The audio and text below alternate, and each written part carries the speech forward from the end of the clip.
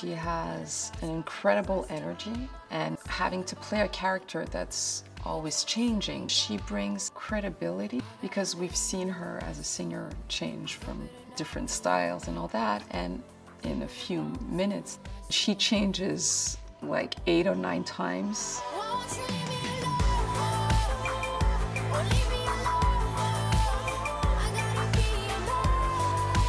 It was fun to go from look to look. It was definitely a lot of makeup changes and a lot of hair changes, a lot of wig changes. And I would say that the one that took the longest was probably the Cleopatra look.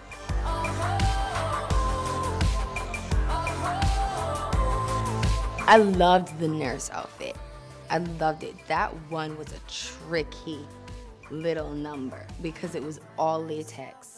Literally, I had to take breaks to like towel down the sweat out of my costume. It was crazy, but I did lose some weight for the next scene, which was tribal, and my stomach was all out, and that was fun. That was just a lot of Show me your position when you're down, yeah.